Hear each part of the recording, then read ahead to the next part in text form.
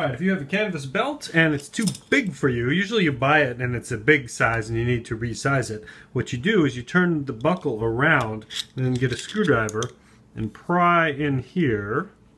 And that's got teeth. You can see those teeth grab onto the belt and you can move it up to make it the right size. So what I recommend is you put it on around your waist and move this up and down until you've reached the right size, and then you cut it. But you don't want to just cut it and leave it alone. What you want to do once you've found the right size is probably leave yourself a little bit of slack. If you're a kid that's growing, like I know a lot of people use these in the Scouts, if you're a kid that's growing, then I would recommend leaving, you know, the few inches of slack behind the buckle that nobody's going to see anyway. And then as you get bigger, you just pop it open and slide it loose. And then you size the front of it so that it, when you latch it, you know, it latches like that so that people only see the shiny side of the buckle.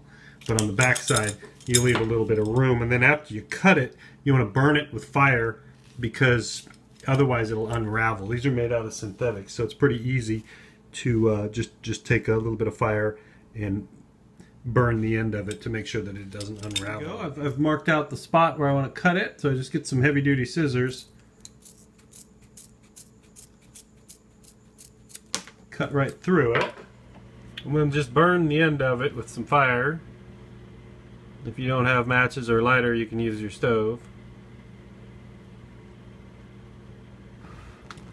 And you can see it's melted it to become shiny, so all the plastic isn't going to unravel the strands because they've been bonded together by the fire.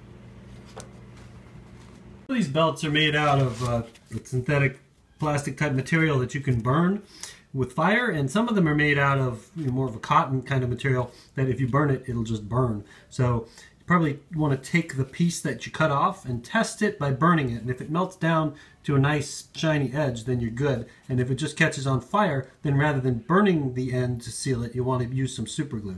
Just run a bead of super glue down it, and that will stop it from unraveling.